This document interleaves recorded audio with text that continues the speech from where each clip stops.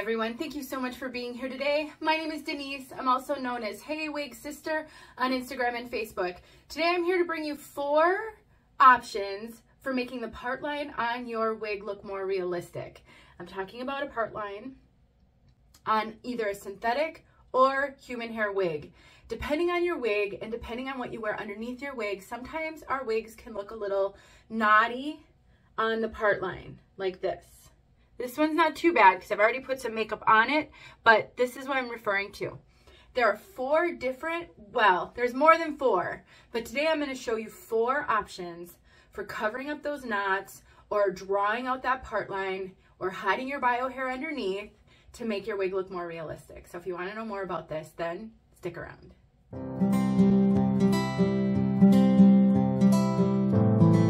This is a really common question that I get on all of my social media and email. And I have done videos showing you how to pluck a part line and use makeup to make it more realistic in the past.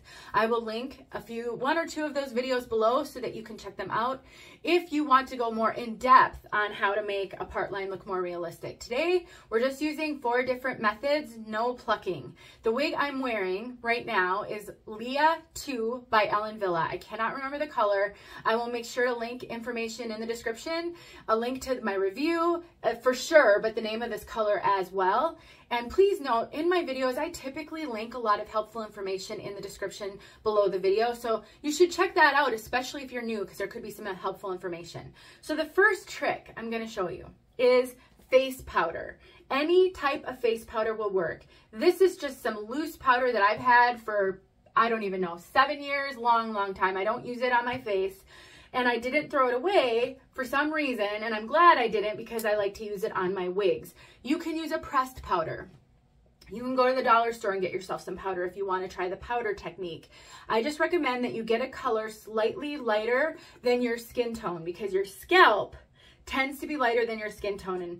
And I think you've noticed that, but if not, that is the truth. So basically, you're going to take a little powder on any sort of an applicator or makeup brush. I love these long brushes. They make putting powder on the part line really easy, and I'll make sure to link them below. But then you just take some of that powder and you just swipe it onto the part line. If you get too much on there or you get it on the hair, you can take a spoolie or, a paper towel or a Q-tip, but I like to take a spoolie and then I just go on either side of that part line and I just smooth it out, and that way I can rub off any of that extra powder. You can also go right onto that part line if you need to blend it in a little bit better, but look at that. Powder is one of the ways I typically do this because it's so quick, it's so easy. I always have it in my cupboard and it works with virtually every wig that I've ever tried it on. So face powder is tip 1, super easy.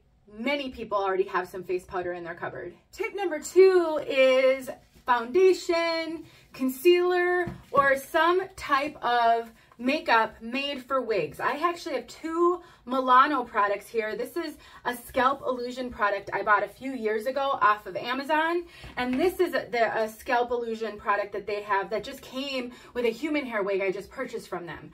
I will look and see if I can find both of these to link, or one of them. I don't know if this one is even available anymore because it's quite old, but you don't have to spend money on something special. Foundation and concealer will work just fine. Again, make sure you're going a little bit lighter than the makeup that you wear on your face because your scalp tends to be a little bit lighter. And what you do, and the reason why you might want to do this instead of powder, is powder doesn't last. It'll last through the wear. So if you put it on and wear your wig for the day, it'll be fine for that wear, but it does tend to come off really easily. And I find I have to reapply the powder every single time I wear that piece. If you don't want to have to deal with that, you could use something a little more permanent. Now, if you use makeup or the scalp cream, this is like makeup, it's like cream makeup, then that will not wash off. It will fade and you will have to touch it up over time, but it will not wash off. So I want you to keep that in mind. I'm just getting a little bit on this is actually a Milano spoolie, but again, you can get any, I have some real cheap spoolies I found on Amazon that I will link. I don't want you to feel like you have to spend all kinds of money to be successful on your wig wearing journey. The wigs themselves are expensive enough, and I want you to feel empowered to make them your own with cheaper products and hacks if that's what you feel comfortable with.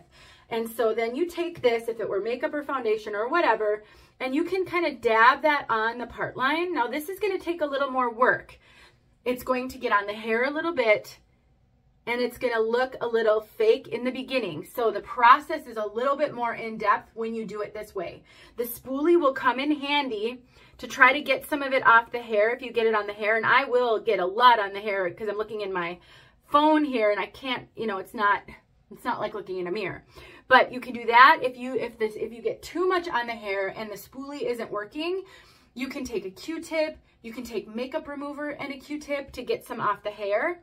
If the wig needs a lot of help, if it's really knotty and really not looking realistic, one thing I will do is I will put this on the underside of the wig and on the top of the wig. So I'll start, first of all, you have to find your part line when you go inside the wig. So I put my finger over that part line so that when I go to it, I can see where my finger is. And then you can paint this on over that part line on the underside. Then you can flip it over, use the spoolie a little bit, and then you can use a little bit more on the outside of it. This video is not for me to prove to you that these things work, so I'm not going to go any further than that. They do work. They're all personal preference, and it really depends on what you're trying to do and how much help your wig needs. This is one that I've used in the past. I used to do this early on when I was more uncomfortable with my wigs. Now that I'm more comfortable with them, I find powder works just fine. That may not be enough for you, which is why I wanted to show you this technique. So, powder, cream, makeup of some sort, or foundation. And now we'll move on to the third. That last wig, by the way, is a human hair wig by Stacked Hair. And if you find that you try the foundation or the scalp, the powder like the Milano or the cream makeup, I'm losing my words, and you don't like it, just take some makeup remover and maybe a cotton ball can work, or like a little makeup pad, and you can get it off as much as possible, and then you can go with the powder. Again, it's trial and error, and you will eventually find what works best for you, and what works for one person doesn't work for everybody. Now, this next two things I'm going to combine into one are, this is scar tape, and this is a paper medical tape, which I've just seen all over Instagram and by people I really trust, and I really love this as an option as well. So let me show you how these work. First of all, the wig I'm wearing is John Renault Carrie in the color Salted Caramel. It's a human hair wig. This is the fully hand-tied cat version of Carrie. There are actually 3 versions of Carrie out there. Now, with the scar tape, this is a really popular way to make the part line look more realistic. I will be honest with you guys, I struggle with the scar tape. I struggle to get it to look natural at the front. Where the scar tape ends is what is hard for me, because this really, really helps, but it's also very obvious where that ends. So some people don't have trouble with it, so maybe it's just my technique, but I find, and this is just like a stretchy scar tape, I will put again, links to everything. You don't have to buy from my links. They are affiliate links, and you do help my ministry when you do buy from them, but just go take a look at it, and then you can go find that product somewhere else. If you don't like shopping online, just go look at the link and then go to Walmart or CVS or wherever, and you can find the same product. So for me, when I use scar tape, first of all, let me try to show you really quickly. You know, another reason why the tapes are really useful, if you have bio hair and it's dark and it's maybe more than what I have, and you find that the part doesn't look realistic because you can see through to your bio hair, the tapes can really help that because it will totally cover that bio hair. You can also wear a wig cap, which can help, but for a lot of people, the wig caps are uncomfortable. So you can kind of see, this isn't the most realistic looking part. I actually don't care. I don't think anybody notices. I don't think it looks terrible. So I normally just wear this just like this and don't do anything about it. But if you're very uncomfortable with that, then you can take the tape And this is another reason why these are good is because they're not permanent and they're really easy to remove. But you can take the tape, you just stick it on the wig. This is not going to hurt your lace. It doesn't stick that well. And some of them stick better than others. This one does not. So you will not risk ruining your wig. And then you just put the wig on. Look at that, you guys. Now, this is what I'm talking about. I have trouble with that front there. But let's just say I used some makeup or something to blend that front. Look at that. Now, again, we're all very different on our preferences and what we're comfortable with. This may be too dark for what you're preferring. I know a lot of women who use the scar tape every single time they wear a wig, and it works perfectly for them. So don't knock it just because it's not your preference. I really want to stress that. I see so many comments and videos of people whose preference hasn't been satisfied by what's being showed, and then they comment negatively like it's a terrible wig or it's a terrible option. Maybe for you, but not for everybody. I'm giving you these either that I use successfully or that I've seen hundreds of women use successfully. Let me do this again because I want to show you what I mean by you may need to take a second step, because I didn't put this on straight this time. So first of all, you've got to finagle how you're going to put that end. Where are you going to have that end start? And then you could take some makeup and you could kind of try to blur that. So maybe you're not putting makeup on the whole piece. It's not working very well right now. I have done that successfully. Again, I don't want this video to be 20 minutes long, so I'm just trying to give you ideas. Working out the execution is up to you. The last one I'm going to show, oh, it's getting hot in here. Can you see I'm getting shiny?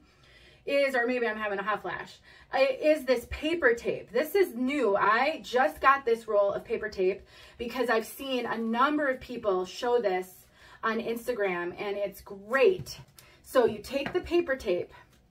This one you stick right on your head, wherever that part's going to be. This does not pull your hair out. It does not stick that well, but it's just enough that you can stick the wig on. The trick is finding where are you going to put that? Where is the part on your wig? But look at that, you guys. Look at how much better you can see through that than you could before. The paper tape is awesome if you've got bio hair that you're trying to hide, but you don't want to use makeup. You don't want to put anything on your wig that might not come fully out, and you don't like the scar tape, the paper tape. It's super cheap. I think I paid like $4 and some cents for it on Amazon. And you may actually have to employ different techniques with different wigs depending on the problem you're trying to solve. But if you're wearing wigs and you're struggling with the wig journey, here's one thing that you shouldn't have to struggle with. There are solutions. There's more than this, but these are 4 that I know work well and that virtually anybody can do. I hope this helped. Let me know if you have any questions. Thanks for watching. And because some of you are going to be really concerned about this paper tape pulling your hair out, I thought I'd throw this on the end. It really will not pull your hair out. It does not stick to it that much. Don't worry about that.